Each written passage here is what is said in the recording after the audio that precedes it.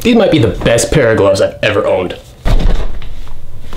Hey, what's going on, my fellow nerds, and welcome to the very first episode of my Red Hood cosplay series. Today I'm going to be showing you guys how to weather Batman Dawn of Justice gloves. Like I said, this is for my Red Hood cosplay, that's why they are red. I also gotta say, I wasn't a big fan of how I shot this. I can't really see a lot of the techniques and, you know, how it really looks in the end. But don't worry, come back here after all the footage is done and I will show you in depth and in person how it's supposed to look. All right, you guys, I'll see you in a minute. Bye. Okay, so this is essentially what you guys are gonna wanna do, right? We wanna go to Hobby Lobby or some kind of convenience store. So you're gonna wanna get 3 different kinds of paints, right? So here's what we're gonna start off with. We're gonna start off with, this is called Folk Art Acrylic Metallic Gloss Finish.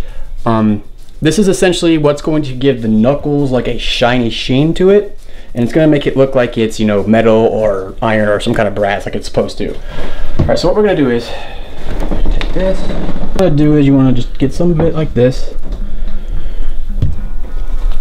You want to cover it up fairly well, like this. And you want to make sure you get the outside black rim too. Now what you're going to do is you're going to take it, towel, paper towel, whatever you can, and you're just going to dab it off like so.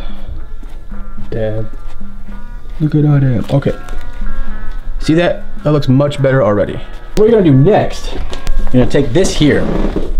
This is also folk art paint. This is a rich black acrylic paint, ultra matte acrylic paint, but if you look for it, it'll say chalk on it because it resembles like a chalkish color once you get it off. Dip it. What you're gonna do is, instead of covering the whole bit here, you're just going to cover an outer rim here, so you don't really want to hit the middle part.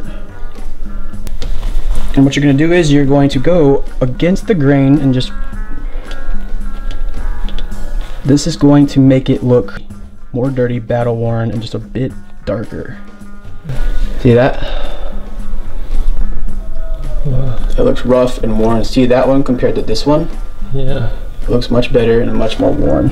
Okay, so now essentially what we're gonna do is we're gonna take this silver paint right here. This is Tester's silver paint. This is like they use for like model cars and stuff like that. And essentially we're going to be using a technique, what's called dry brushing. Instead of taking this and dipping it down in there, what you're going to do is you're just going to get on the lid here, on the rim, and you're just going to lightly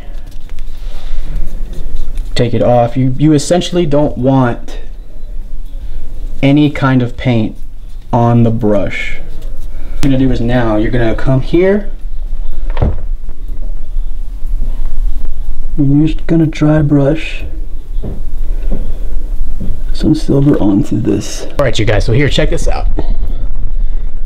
Get a good shot of this here.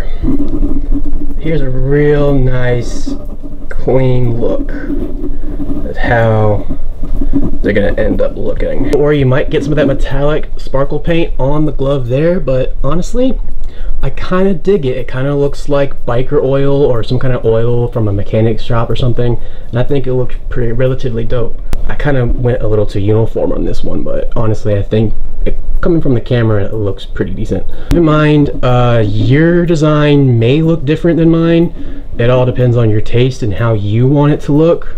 But overall, this is basically what you're gonna kind of go for. Just that gritty, gross, dirty, battle-torn, battle-damaged look. And that is how you weather these gloves, you guys. Hope you guys found this helpful and enjoyable to watch. As much as I liked making it, it was really, really fun. Make sure you tune into the next episode where I'll be painting and weathering my shin guards. Alright, you guys, that's it for today's video. I hope you guys enjoyed it. Thank you so much for watching, and I'll see you guys soon. Closing time.